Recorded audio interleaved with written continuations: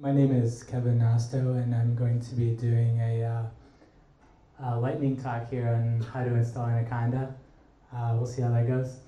I have been a Python user for 5 years, and last year I've been learning about data science. And one of the things about Python and data science is that it's kind of a pain to install some of these packages. They require C extensions, and you can get into problems like this, like import sklearn, and then you get DLL load failed. I don't even know how to deal with that. I spent like in a hackathon like 3 hours, and I was trying to figure this out and just to install just a package. So it's annoying. So this is where Anaconda comes in, and what it is it's a third-party Python distribution and package manager, and it will install the packages for you, so you don't have to worry about it.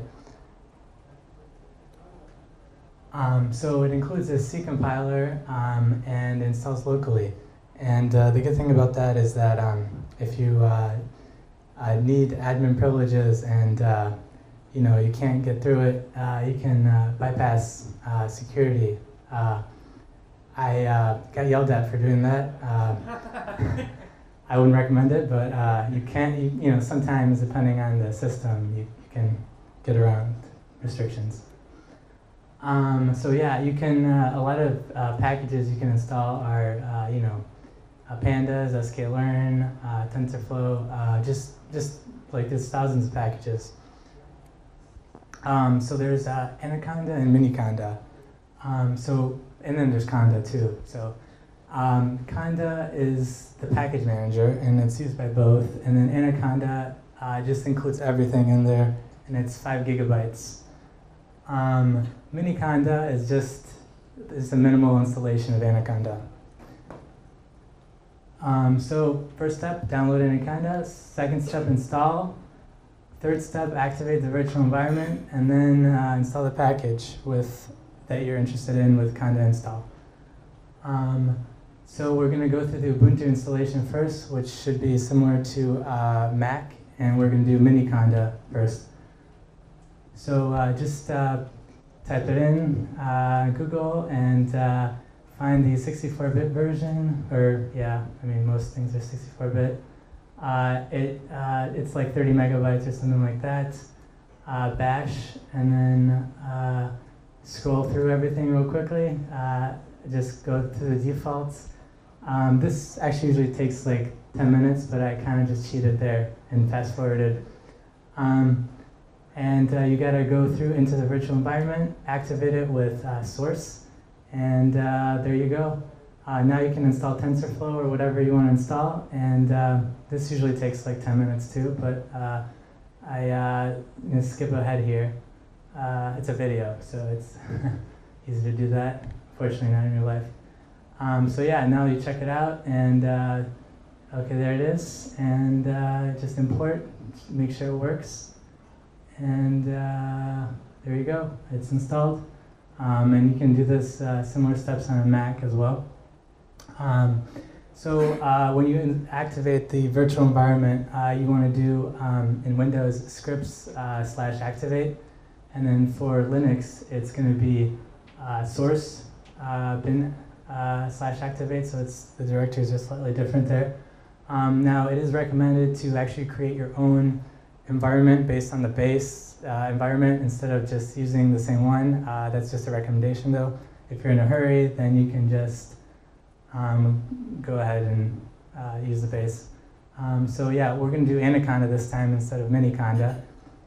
And and Windows. This is Windows here. And so go through the exe file, wait for that to finish. It's 600 megabytes. It's Anaconda. It includes like 5,000 different Python packages, so it's going to take a while. Open up the installer. This actually also takes, just go through the defaults, and then this is going to take also like half an hour because it's like 5 gigabytes of stuff. But I just fast forwarded through it. Can't do that in real life, but All right, so yeah, just follow the installer, and you want to go to the Start menu and find the Anaconda prompt, which will automatically activate the virtual environment for you. You don't have to find the path yourself. So yeah, and now what you can do is just import the packages that you want to do, and they're already included because this is Anaconda, not Miniconda. Sometimes some things will be missing, but mostly it's going to be there. Wait, hold on a second. I think I skipped the Q&A slide, but anybody have any questions? All right, right there. So, I don't know Anaconda very well. So, what's the point of creating a virtual environment? Why can't you just, like this with R, you just kind of download it? Yeah, so I mean, it comes with a virtual environment already, but you're supposed to make a new one. Oh, I'm sorry, the question was, what's the point of making the virtual environment?